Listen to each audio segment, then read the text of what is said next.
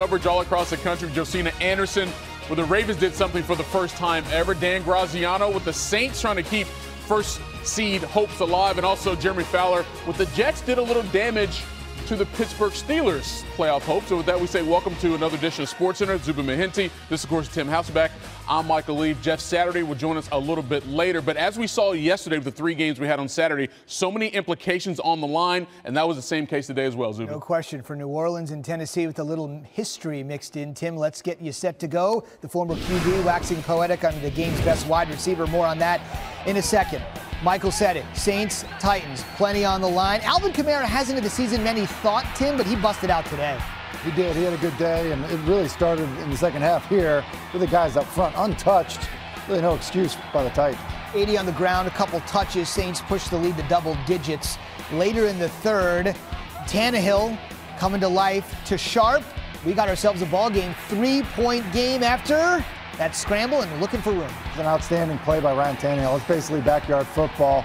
Buys a little time. Sharp adjusts for him and finds pay dirt.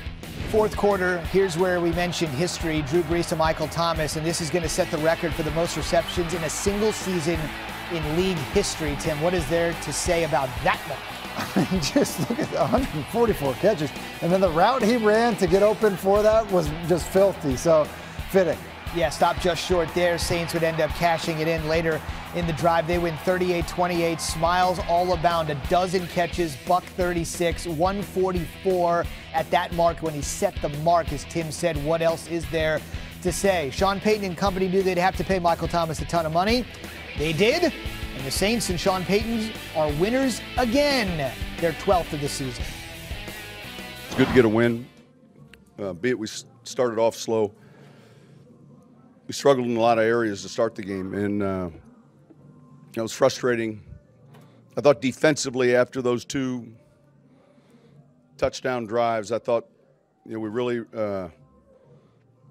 did a few things to get that momentum shifted, and then special teams gave us some great returns today, and then offensively we finally got going. So now the real issue on the other side is the Titans playoff scenario. So right now the 6th seed in the AFC, but as I'm sure most of you know, the Steelers lost today, meaning that if the Titans can essentially win their last regular season game, which will be against Houston, who clinched the AFC South on Saturday, who knows exactly who the Texans might play, the Titans would secure the 6th and final spot in the AFC. Plenty of playoff implications at stake where our Dan Graziano is standing. But first, I don't want to say this in any way other than the way it needs to be said.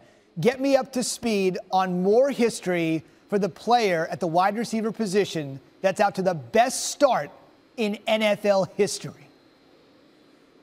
Zubin, just another ho-hum 12 catches for Michael Thomas of the Saints today, which puts him at 145 for the season and breaks the single-season record set by the Colts' Marvin Harrison in 2002. Michael was kind enough when the game was over to stop and talk to us about it. It's just a blessing ultimately to be in that position, to accomplish something like that, accomplish it with a win, and just to be able to do that. It's humbling and it's a blessing, but we still have more to go. Personally, what do you credit for the success you've had in this league at such a young age? My teammates, the whole Saints organization, from front office to anyone, to the people that clean up the buildings. They trusted me, they believe in me. My coaches, they put me in position to make a lot of key plays for this offense, and I take a lot of pride in that. And we have big goals, so when your numbers call, you have to do your job and do it at a high level. I heard Cam Jordan in the locker room tell you go put that record next week where nobody can touch it. How far do you think you can take it?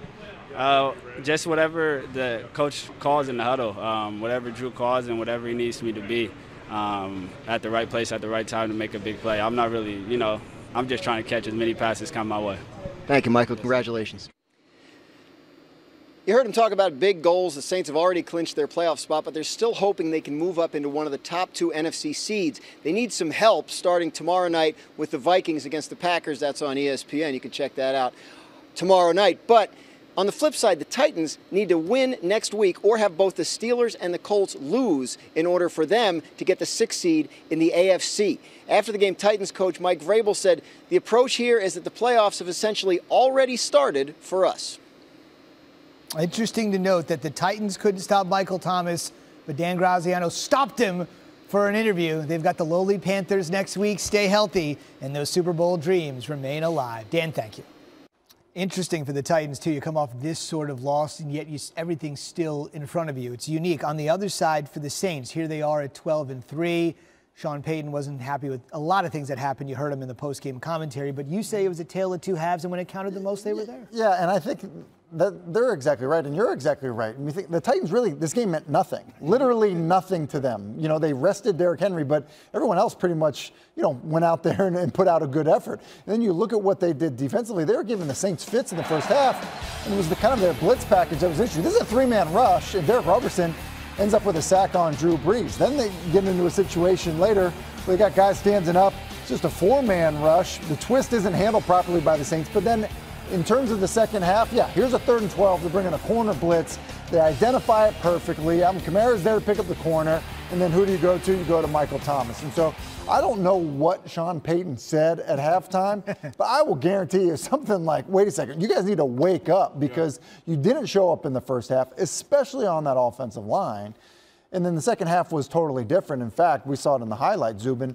The beginning of that second half was the big, long Kamara run, and he was untouched. Right. It was like, okay, here we go. Now this looks like the Saints offense we're used to seeing. You saw what Michael Thomas did in this game and what he has a chance to do in the next game to even move this record, as we said, out of touch.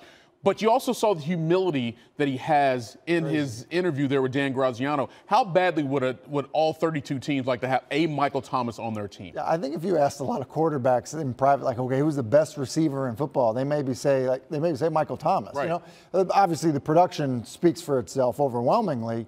But then the fact that he comes with what appears to be no drama whatsoever. Zero. Yes, From zero. a wide receiver, that's unheard of at that level, You're right? surprised about it. That's why really, let's talk about it, right? It's crazy. And the other thing that's crazy is that everybody knows he's getting the ball. Everybody. I think we talked about this last week. The next closest, leading receiver for the team coming into this week, I think was like Ted Ginn Jr. with like 28 receptions. Right. So it's like, who they're throwing it to. People try to double him. I think, they can't, and kudos to Sean Payton and Drew Brees for finding different ways to move him around and get him open. Yeah, glad he's getting the attention that he deserves through his play, not necessarily through other means. Speaking of getting attention for how he's played, how about the upcoming MVP, and that is Lamar Jackson?